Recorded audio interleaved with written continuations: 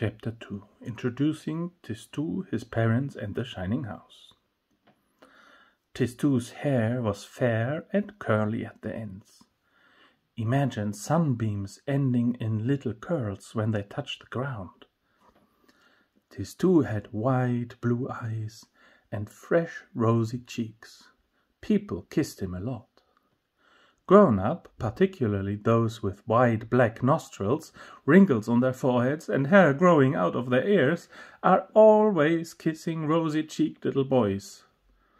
They say the little boys like it, but that is another of their ready-made ideas.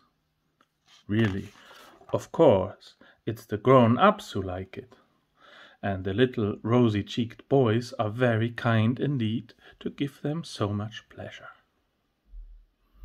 Everyone who saw Tistou exclaimed, "Oh, what a beautiful little boy!" But this did not make Tistou conceited. Beauty seemed to him a perfectly natural quality.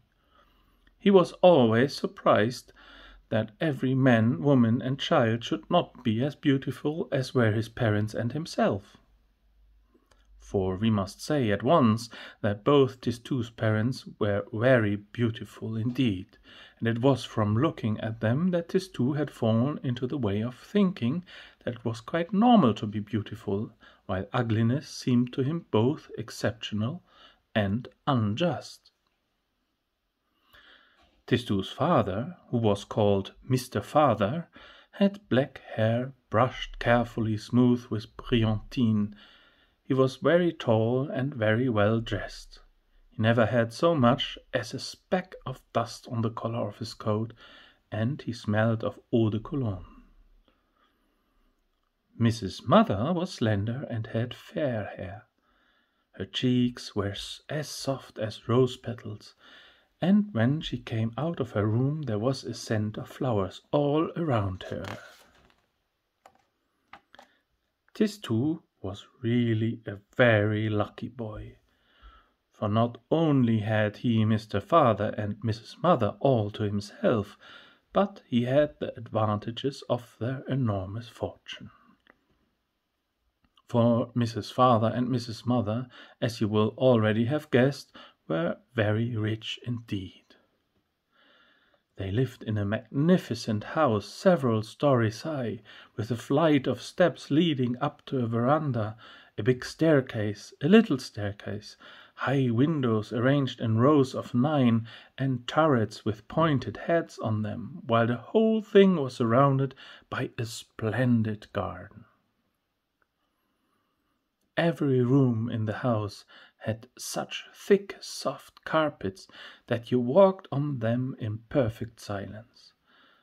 They were splendid for playing hide and seek and for running on without slippers, though this was forbidden.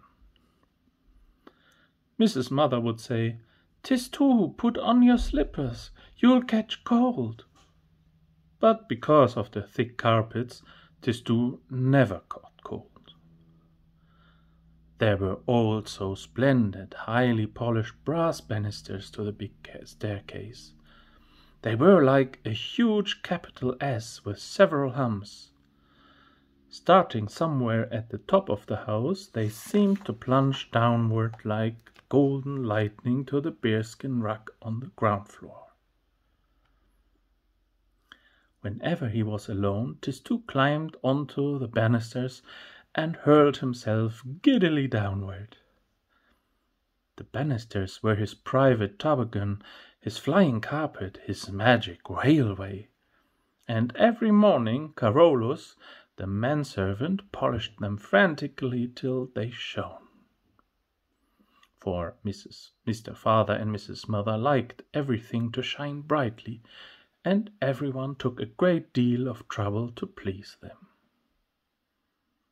The hairdresser, thanks to the brilliantine we have already mentioned, succeeded in making Mr. Father's hair look like a sort of helmet, which reflected the light at 8 different points, and everyone admired it very much. while Mr. Father's boots were so beautifully brushed and polished that when he walked they seemed positively to throw out sparks before him. Mrs. Mother's nails, which were polished every day, shone like little windows in the rising sun. Round Mrs. Mother's neck, at her ears, her wrist, and up on her fingers gleamed necklaces, earrings, bracelets, and rings made of precious stones. When she went out in the evening to a theatre or a ball, all the stars of the night seemed dim beside her. Carolus the manservant used a special powder of his own invention to make the banisters into the masterpiece they were. But he also used this special powder on the doorknobs, the silver candlesticks, the chandeliers, the salt cellars, the sugar bowls, and the buckles of bells. As for the 9 cars in the garage, one had really almost to put on dark glasses to look at them. When they all went out together and drove through the streets, people stopped on the sidewalk. It was as if the Hall of Mirrors had gone out for a walk. "It's like Versailles," said the more knowledgeable. The absent-minded took off their hats, thinking it was a funeral. Smart young women took advantage of this shiny paintwork to powder their noses. In the stables were 9 horses, each more beautiful than the other. On Sundays, when there were visitors, the 9 horses were brought out into the garden to decorate the landscape. The big black stood under the magnolia with his wife, beautiful mare. The pony, whose name was Gymnast, stood near the summer house. In front of the house, on the green lawn, the 6 strawberry roans stood in line. They were thoroughbred, bred by Mr. Father, who was proud of them. The stable boys, dressed in silks like jockeys, ran, brush in hand, from one horse to another, because the horses' coats had to shine too, particularly on Sundays. "My horses must shine like jewels," said Mr. Father to his stable boys. Fastidious though he was a kind man, so all obeyed him to the best of their ability. And the stable boys groomed the roan horses with such attention to the lie of each hair that their hind quarters looked like enormous rubies of exquisite cut, while their manes and tails were braided with silver paper. Tistou adored the horses. At night he often dreamed that he was sleeping among them on the pale straw of the stables. By day he was always going to visit them. Whenever he ate a piece of chocolate, he put the silver paper carefully aside and gave it to the stable boy in charge of his pony, Gymnast. For he loved Gymnast more than all the other horses. And this was quite natural, because Tistou and the pony were just about the same height.